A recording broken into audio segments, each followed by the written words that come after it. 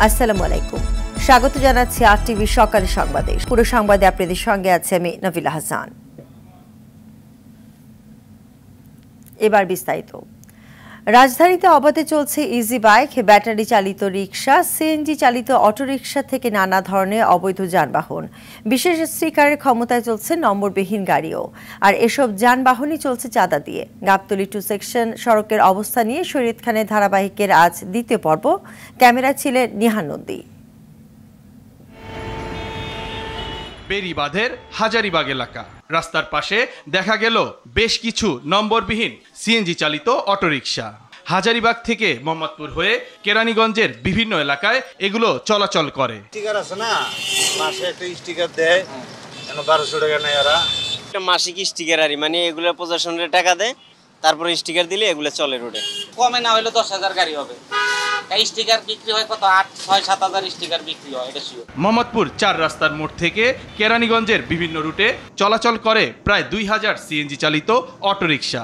অন্য জেলার number plate নিয়ে রাজধানীতে প্রবেশের অনুমতি না থাকলেও এই এলাকা যেন নিয়মের বাইরে। পুলিশেরা মনে করেন কি অগো ফগের যখন ঠান্ডা না হইব তখন আমগরে কেউ ঠান্ডা রাখে না, আমগরে দূরে দূরে হুন্ডা দিয়ে দাওয়াই ধরে।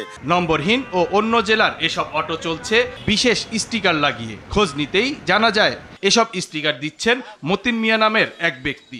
পুলিশের হাত করছে যারা মতিন মিয়া। বেশ কয়েকটি স্থান ঘুরে এক পর্যায়ে মতিন মিয়ার সন্ধান পাওয়া যায় মোহাম্মদপুর 4 রাস্তার মোড়ে। তবে টেলিভিশন ক্যামেরা দেখেই অস্বস্তিতে পড়ে যান তিনি।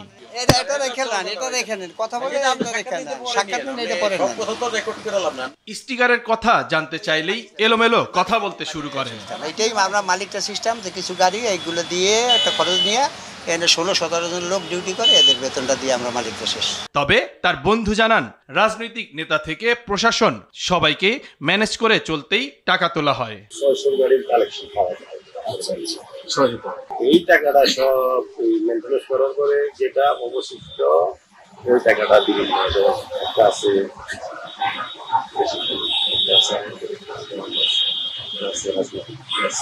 অনুমতি না থাকলেও এখানে অবাধে চলছে ইজি বাইক। গাবতলী থেকে শিক্ষণ পর্যন্ত 8 কিলোমিটার রাস্তায় 3টি রুটে ইজি বাইক চলে প্রায় 900।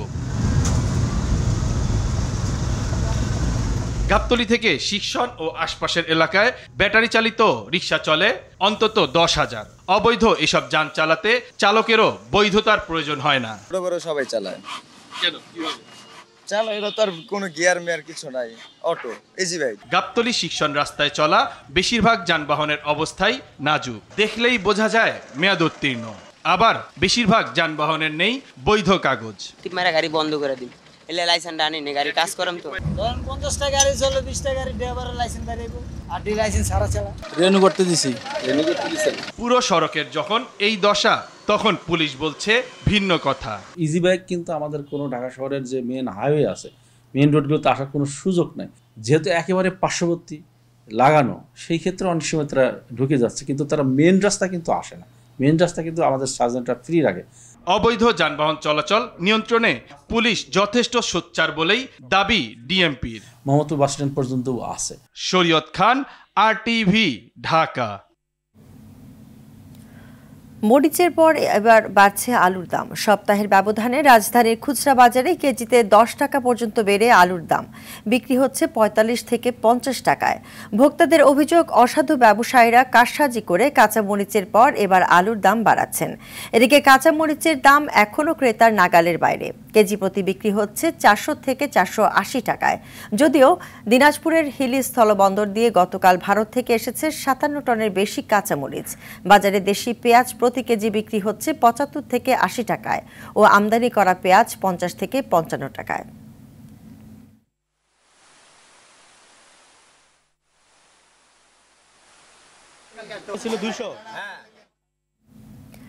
দর্শক, এই মুহূর্তে রাজধানীর করণ বাজারে আছেন সহকর্মী সেলিম মালিক, সরাসরি যুক্ত হচ্ছেন তিনি। সেলিম, বাজারে পণ্যের দাম ও সরবরাহ সম্পর্কে আমাদের জানাবেন। বিশেষ করে আলুর সরবরাহ কেমন এবং হঠাৎ করে দাম বৃদ্ধির কারণ কি? কাঁচামরিচের দাম কমার সম্ভাবনা আছে কিনা, বিস্তারিত জানাবেন।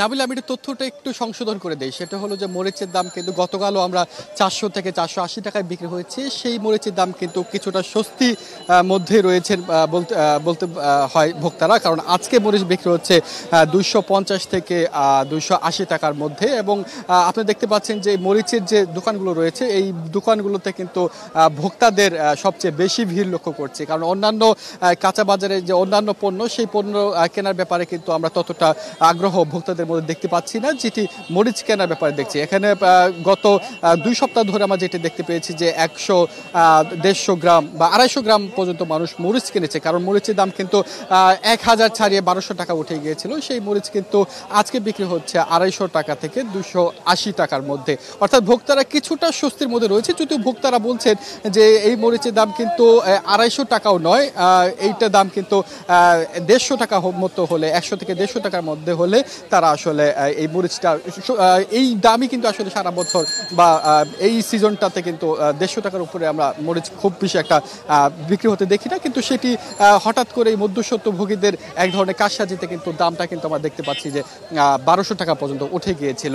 তবে এই বিষয়ে আমি ভোক্তা থেকে শুরু করে ব্যবসায়ীর মধ্যে কথা বলেছি, তারা বলছে যেটি যে ভারত থেকে যে মরিচ আমদানি হচ্ছে সেই মরিচ আমদানির কারণে কিন্তু এই মরিচের দাম এই যে পড়ে গিয়েছে, অর্থাৎ 250 টাকার মধ্যে চলে এসছে, সেটি কিন্তু আসলে মূল কারণ।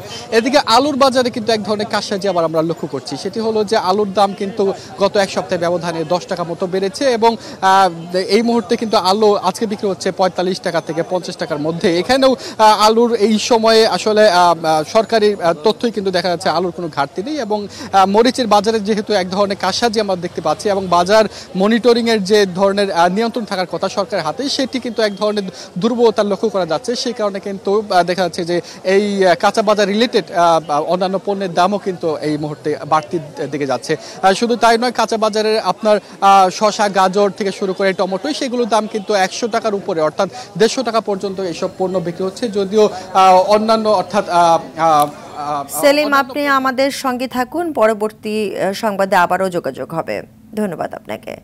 এতক্ষণ রাজধানীর কারণ বাজার থেকে জানাচ্ছিলেন সেলিম মালিক। ক্যান্সার নিরাময়ে করসল কোনো ওষুধ নয়, তবে এর উপকারিতার বিষয়টি পর্যবেক্ষণ কিংবা অভিজ্ঞতা লব্ধ একটি বাস্তবতা বলে মনে করেন বিশেষজ্ঞরা। বলেন, উপকারভোগীদের সার্বিক পরীক্ষা নিরীক্ষার মাধ্যমে প্রাথমিকভাবে এর কার্যকারিতা নির্ণয়ের সুযোগ রয়েছে। সর্বোপরি এই নিয়ে গবেষণার দ্বার উন্মোচন হয়েছে বলেও মনে করেন বিশেষজ্ঞরা। খান আলামিনের রিপোর্টে বিস্তারিত। মরণব্যাধি ক্যান্সার ধীরে ধীরে যা মানুষকে মৃত্যুর দিকে ধাবিত করে। অবশ্য গত অর্ধ দশকে আধুনিক চিকিৎসা বিজ্ঞান আর প্রযুক্তির কল্যাণে ক্যান্সারে মৃত্যুর হার অনেকটাই কমিয়ে আনতে সক্ষম হয়েছে চিকিৎসকরা। ক্যান্সার নিরাময়ে প্রচলিত চিকিৎসার পাশাপাশি মাঝে মাঝেই নানান ধরনের উপাদানের খবর মেলে। সম্প্রতি সাতক্ষীরা শহরের মুঞ্জিতপুরের গাজী আলী আশরাফের করসল তারই নতুন সংযোজন। তিনি দাবি করেছেন, করসল পাতার রস খেয়ে ক্যান্সার থেকে আস্তে আস্তে সেরে উঠেছেন।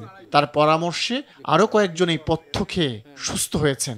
বিষয়টি ছড়িয়ে পড়লে পাতার জন্য তার বাড়িতে হুমড়ি খেয়ে পড়েছেন সাধারণ মানুষও। 10টা কেমো দিলে যে উপকারটা পাওয়া যায় সেটা একটা করসল ফল খেলে সেই সমপরিমাণ উপকার হয়। গাজী আলী আশরাফের দাবির কিছুটা সামঞ্জস্যতা রয়েছে উইকিপিডিয়ায় পাওয়া করসলের তথ্যের সঙ্গে। নিউ ইয়র্কের Memorial Sloan catering cancer centre cancer চিকিৎসায় করসল ফলের অবদান আছে দাবি করে একে তালিকাভুক্ত করেছে। তবে এর বিপরীত মত তুলে ধরা হয়েছে বেশ কয়েকটি প্রতিষ্ঠানের বক্তব্যে। ওইখানে 2টা ফল আছে। বিশেষজ্ঞরা বলছেন, করসলের উপকারিতার বিষয়টি পর্যবেক্ষণ অভিজ্ঞতালব্ধ।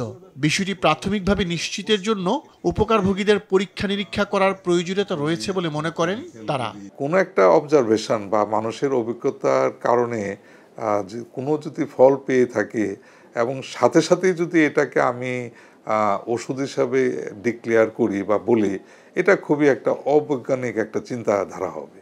আমরা অস্বীকার করব না যে একটা ওষুধের বা একটা প্রোডাক্ট বা একটা কোনো একটা সাবস্টেন্সের কোনো একটা ইফেক্টিভিটি থাকবে না। আমি একটু আগে একটা বলছিলাম যে আমরা ছোটোবেলায় দুর্বা ঘাসের দিয়ে অনেক সময় কোনো আমাদের আঘাতপ্রাপ্ত হলে সেখানে আমরা দুর্বা ঘাসের একটা স্তর ব্যবহার করতাম। এটা আমাদের অভিজ্ঞতার একটা আলোক, আমাদের বাবা আমাদের দাদারা করছে, সেই অভিজ্ঞতার আলোকে আসছে। কিন্তু এর মানেই না যে দুর্বাঘাস একটা ওষুধ হয়ে গেল। তারা যে ওষুধপত্র খেয়ে ভালো আছে এটার ভিত্তিটা কি, এই ভিত্তিটা প্রমাণের জন্য আমাকে ভিত্তিটা প্রুফ করতে গেলে আমার লাগবে আপনার তারা কিডনির অপারেশন করেছেন কিনা, হিস্টোপ্যাথোলজির রিপোর্ট আছে কিনা, বা কোনো অনকোলজিস্টের শরণাপন্ন হয়েছিলেন কিনা। যদি আপনার সার্জারি করেছেন, হিস্টোপ্যাথোলজিস্টের কাছ থেকে রিপোর্ট পেয়েছেন, তারপরে তার কাছে যেয়ে থাকে যে না হ্যাঁ হিস্টোপ্যাথোলজিতে কনফার্ম করা হয়েছে তার কিডনি ক্যান্সার, এরপরে ওনার কাছ থেকে পাতার রস খেতে গিয়েছেন, এরকম হলে ভিন্ন কথা। এইগুলো আমাদেরকে মনিটরের আওতায় আনতে হবে। গবেষণা ছাড়া কোনো কিছু ওষুধ হিসেবে স্বীকৃত নয়, তাই করশল পাতার রস কিংবা ফল খাওয়া ওষুধ নয়। তবে এ নিয়ে গবেষণার সুযোগ রয়েছে বলে মনে করেন বিশেষজ্ঞরা। পরীক্ষার উপর নির্ভর করে যদি দেখি যে এটা সত্যিকার অর্থে কাজ করছে, তাহলে আমার গবেষণায় নামতে হবে এটা। এবং গবেষণার ফিল্ড আমাদের এখানে এখন অনেক আছে, আমাদের এখানে আয়ুর্বেদিক আছে, আপনার আবার হার্বালও আছে, সব জায়গায় হার্বাল মেডিসিন আছে, আয়ুর্বেদিক মেডিকেশন আছে, সেখানে তারা এটা গবেষণার আওতায় নিয়ে আসবে। ঠিক আছে, সেক্ষেত্রে গবেষণার দাবিদার। করসল গাছ, করসল পাতার ব্যাপারটা যদি ওটা ওষুধ হিসাবে আমাদেরকে এবং এটার কার্যকারিতা নিয়ে কথা বলতে হয়, অবশ্যই আমাদের এগুলা বিভিন্ন যে রিসার্চ প্রক্রিয়া এবং ল্যাব যে প্রসেস এবং ওষুধ যে একটা মানে উদ্ভব হওয়ার যে পদ্ধতি, সেই পদ্ধতির মাধ্যমে এটাকে কিন্তু ওষুধ হিসাবে ডিক্লেয়ার করা যাবে। তা আর পর্যন্ত ডিক্লেয়ার করা আমাদের সমীচীন হবে না, গ্রহণযোগ্য করা হবে না। গ্রীষ্মমণ্ডলীয় অঞ্চলের ফল করশল স্থানভেদে টক আতা, লক্ষণ, সায়ারসপ, গ্রাভিওলা বা গায়াবানু নামেও পরিচিত। খান আলামিন, আরটিভি, ঢাকা। দেশের বৃহত্তম ঈদগাহ ময়দান ঐতিহাসিক শোলাকিয়ায় জঙ্গি হামলার 7 বছর আজ। এই হামলায় পুলিশের 2 সদস্য সহ স্থানীয় গৃহবধূ ঝর্ণা রানী ভৌমিক নিহত হন। ভয়াবহ সেই ঘটনার 7 বছর পার হলেও এখনও শুরু হয়নি মামলার সাক্ষ্য গ্রহণ কার্যক্রম। রাষ্ট্রপক্ষ বলছে আসামিদের অনুপস্থিতির কারণেই বিলম্বিত হচ্ছে সাক্ষ্য গ্রহণ। কিশোরগঞ্জ প্রতিনিধি আর্নব তানভীর হায়দারের তথ্যচিত্রে বিস্তারিত নুসরাত জাহান সিন্থির রিপোর্টে। 2016 সালের 7 জুলাই ঈদ উল ফিতরের জামাতের জন্য কিশোরগঞ্জের শোলাকিয়া ঈদগাহ ময়দানে একত্রিত হয়েছিল লাখ লাখ মুসল্লি। ঠিক সে সময় মাঠের কিছু দূরে আজিমউদ্দিন উচ্চ বিদ্যালয়ের পাশে পুলিশের নিরাপত্তা চৌকিতে হামলা চালায় জঙ্গিরা। সে সময় নির্মমভাবে চাপাতি ও কুড়াল দিয়ে কুপিয়ে হত্যা করা হয় পুলিশের 2 সদস্য জহিরুল ইসলাম ও আনসারুল হককে। জঙ্গি ও পুলিশের সংঘর্ষে পাশের বাড়ির রান্নাঘরে থাকা ঝর্ণা রানী ভৌমিক নামে স্থানীয় এক গৃহবধূ মাথায় গুলিবিদ্ধ হয়ে প্রাণ হারান। এছাড়াও এই হামলায় পুলিশের 8 সদস্য গুরুতর আহত হন। পরে ঘটনাস্থলের দায়িত্বে থাকা তৎকালীন পুলিশ কর্মকর্তা মোহাম্মদ শামসুদ্দিন বাদী হয়ে জঙ্গি শফিউল ইসলাম ও জাহিদুল হক তানিমের নাম উল্লেখ সহ অজ্ঞাতনামা জঙ্গিদেরকে আসামি করে কিশোরগঞ্জ মডেল থানায় সন্ত্রাস বিরোধী আইনে একটি মামলা দায়ের করেন। ভয়াবহ সে ঘটনার এত বছর পেরোলেও বর্তমানে মামলাটি আদালতে সাক্ষ্য গ্রহণের পর্যায়ে আছে। শোলাকিয়ার এই ঘটনা আপনারা জানেন, চার্জশিট প্রদান করা হয়েছে। তখনকার তদন্তকারী কর্মকর্তাগণ এটি সুচারুরূপেই একটি চার্জশিট অভিযোগপত্র দাখিল করেছেন। সিনিয়র অফিসাররা এর সাথে সম্পৃক্ত ছিলেন। আমরা প্রত্যাশা করি, সাক্ষীর স্টেজে আছে, সাক্ষীরা এসে সাক্ষ্য দিচ্ছেন, আমরা প্রত্যাশা করি আমরা ন্যায় বিচার পাবো। পুলিশের যে কাজ 2016 সালে ছিল এখনও তাই আছে। এখনো যে কোনো পরিস্থিতি মোকাবেলার জন্য পুলিশ সবসময় প্রস্তুত থাকে। এদিকে রাষ্ট্রপক্ষ বলছে গত 6 জুন মামলার সাক্ষ্য গ্রহণের দিন ধার্য করা থাকলেও আসামিদের অনুপস্থিতির কারণে তা সম্ভব হয়নি। গত তারিখ ছিল 6/6/2023, ওই দিন সাক্ষীর জন্য উপস্থিত থাকে এবং সরকার পক্ষ অর্থাৎ রাষ্ট্রপক্ষ থেকে মোট 17 জন সাক্ষী বাদী সহ বিজ্ঞ ট্রাইব্যুনালে হাজির করতে আমরা সক্ষম হই এবং এই 5 জন আসামির মধ্যে হলিয়াটিজন মামলায় 3 জন আসামি মৃত্যুদণ্ডপ্রাপ্ত, এরাও ওই মামলায় আসে। কিন্তু একজন আসামি সুহেল এলাই সবুর, সে রাজশাহী কারাগারে অন্য একটি জঙ্গি মামলায় থাকায় ওই দিন তাকে হাজির করতে না পারায় আইনের বাধ্যবাধকতা থাকার কারণে ওই মামলাটি ওই দিন আমরা সাক্ষ্য উপস্থিত করতে পারলেও আমরা সাক্ষ্য দিতে সক্ষম হই নাই। আগামী 25 জুলাই আবারও সাক্ষ্য গ্রহণের দিন ধার্য করা হয়েছে। নির্ধারিত তারিখে সাক্ষ্য গ্রহণ সম্পন্ন হওয়ার পর আসামিদের সর্বোচ্চ শাস্তি নিশ্চিত হবে, এমনটাই প্রত্যাশা সংশ্লিষ্টদের। নুসরাত জাহান সিনথি, আরটিভি। তামিম ইকবালের অবসরের সিদ্ধান্তে হতবাক বাংলাদেশ ক্রিকেট বোর্ড। সিদ্ধান্ত পরিবর্তন করে তামিমকে ফিরে আসার আহ্বান জানিয়েছেন বিসিবি সভাপতি নাজমুল হাসান পাপন। তবে আফগানিস্তান সিরিজে তামিম ফিরে না আসলে অধিনায়কত্ব করবেন লিটন দাস। নাজমুল সাকিবের রিপোর্টে বিস্তারিত। সবাইকে অবাক করে হঠাৎই অবসরের ঘোষণা দিয়েছেন বাংলাদেশের মারকুটে ওপেনার তামিম ইকবাল। বৃহস্পতিবার চট্টগ্রামের একটি হোটেলে আন্তর্জাতিক ক্রিকেট ছাড়ার ঘোষণা দেন তিনি। How much I have made him proud throughout this 16 years of international career. তামিমের এমন সিদ্ধান্তে যেমন হতবাক হয়েছেন ক্রিকেট প্রেমীরা, তেমনি হতবাক দেশের ক্রিকেটের অভিভাবক সংস্থা বিসিবি।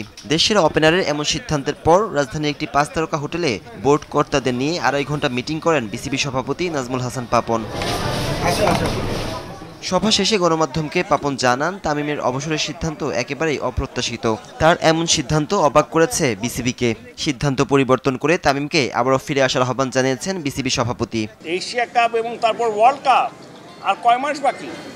অক্টোবর। সো এই সময় এরকম একটা সিদ্ধান্ত, এটা তো ডেফিনেটলি টিমের উপর একটা বিরাট প্রভাব। এইবারই প্রথম আমরা সকলে আশা করেছিলাম যে বাংলাদেশ এইবার বিশ্বকাপে ভালো করবে। এমন একটা সময় এমন একটা সিদ্ধান্ত, এটা আমাদের ক্রিকেটের জন্য অত্যন্ত ক্ষতিকর হয়েছে আমি বলে মনে করি। আমরা চাচ্ছি ওর সিদ্ধান্তটা পরিবর্তন করে ফেরত আসুন। তামিমের সংবাদ সম্মেলনের পর তার সাথে যোগাযোগের চেষ্টা করেও ব্যর্থ হয়েছেন বিসিবি সভাপতি। এরপর টিম ম্যানেজার নাফিস ইকবালের মাধ্যমে তামিমকে বার্তা পাঠিয়েছেন, রয়েছেন তারই উত্তরের অপেক্ষায়। এবং নাফিসকে বারবার বলার পরেও যখন ও আমার সাথে যোগাযোগ করছে না, তখন আমি নাফিসকে এই মেসেজটা পাঠাই। নাফিস আমাকে লিখেছে, শিওর ভাই, I will convey your message. এখন পর্যন্ত পাল্টা কোনো উত্তর আমার কাছে এখনো আসেনি। So this is wire we stand. Papon জানান, আফগানিস্তানের বিপক্ষে পরবর্তী ওয়ানডে ম্যাচগুলোতে তামিমকে ফেরানো না গেলে অধিনায়কের দায়িত্ব কাঁধে তুলে নেবেন লিটন দাস। কেউ ক্যাপ্টেন নাই তো, যে ভাইস ক্যাপ্টেন আছে সে চালাবে। নাজমুল সাকিব, আরটিভি, ঢাকা। নদ নদীর পানি কমছে উত্তরাঞ্চল সহ দেশের বিভিন্ন জেলায়। সুনামগঞ্জে নিম্নাঞ্চলে বন্যা পরিস্থিতির উন্নতি হয়েছে, রাস্তাঘাট থেকে পানি নেমে গেছে। জেলার পানি উন্নয়ন বোর্ড জানিয়েছে, গত 24 ঘন্টার বৃষ্টিপাত কম হওয়ায় সুরমা নদীর পানি শহরের নবীনগর পয়েন্টে বিপদসীমার 38 সেন্টিমিটার নিচ দিয়ে প্রবাহিত হচ্ছে। আগামী 48 ঘন্টা সিলেট সুনামগঞ্জ অঞ্চলে বৃষ্টিপাত কম হবে। এতে নিম্নাঞ্চলে বন্যা পরিস্থিতি দ্রুতই উন্নতি হবে। তবে সুনামগঞ্জ পৌর শহরে বিভিন্ন স্থানে জলাবদ্ধতায় দুর্ভোগ পোহাতে হচ্ছে সাধারণ মানুষকে। তিস্তা সহ বিভিন্ন নদীর পানি কমছে নীলফামারী, লালমনিরহাট, কুড়িগ্রামে। এতে নিম্নাঞ্চলের পানি কমে যাওয়ায় স্বাভাবিক হয়ে আসছে মানুষের জীবনযাত্রা।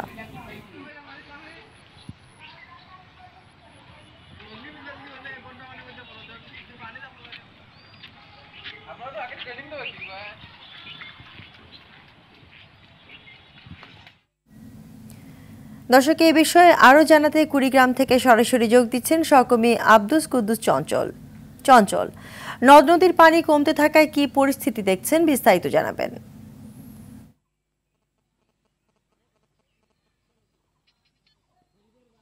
নাবিলা, আপনাকে জানিয়ে রাখছি যে কুড়িগ্রামের ধরলা, ব্রহ্মপুত্র, তিস্তা সহ সবকটি নদ নদীর পানি কিন্তু এখন বিপদসীমার নিচ দিয়ে প্রবাহিত হচ্ছে এবং পানি কমে সমতলে প্রবাহিত হচ্ছে বলে পানি উন্নয়ন বোর্ড জানিয়েছে। তা আপনাকে জানিয়ে রাখছি যে পানি কমার ফলে চরাঞ্চল এবং নিম্নাঞ্চলে যে মানুষের বাড়িঘরের পাশ দিয়ে পানি উঠেছিল সেগুলো কিন্তু এখন নেমে গেছে। এখন কিন্তু বন্যার ব্যাপক উন্নতি হয়েছে। আপনাকে জানিয়ে রাখছি যে বন্যায় কিন্তু মানুষের বাড়িঘরে পানি ওঠেনি, তবে কিছুটা দুর্ভোগ ছিল, সেটিও কিন্তু কেটে গেছে।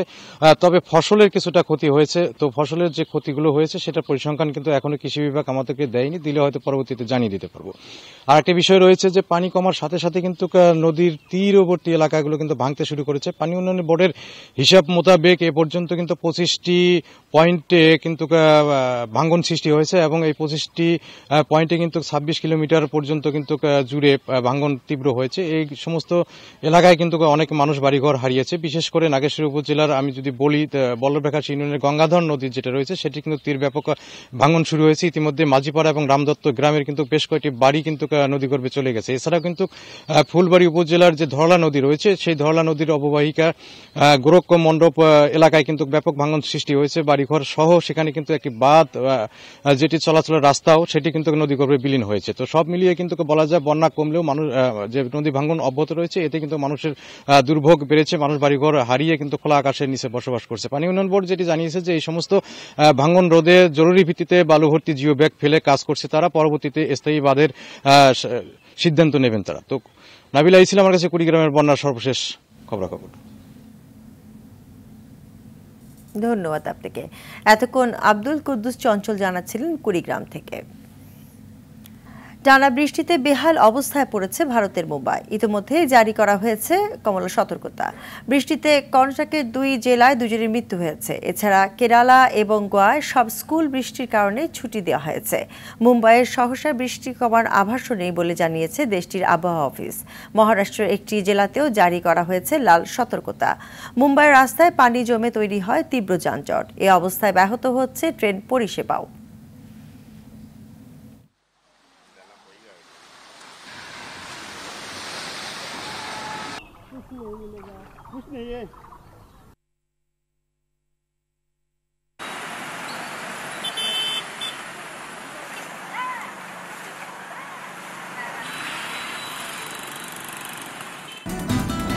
সকালের সংবাদ এই পর্যন্তই। সর্বশেষ সংবাদ জানতে যে কোনো মোবাইল থেকে 24141 নম্বরে ডায়াল করুন। মধ্যাহ্নের সংবাদ 12টায় দেখার আমন্ত্রণ রইল। ধন্যবাদ সবাইকে।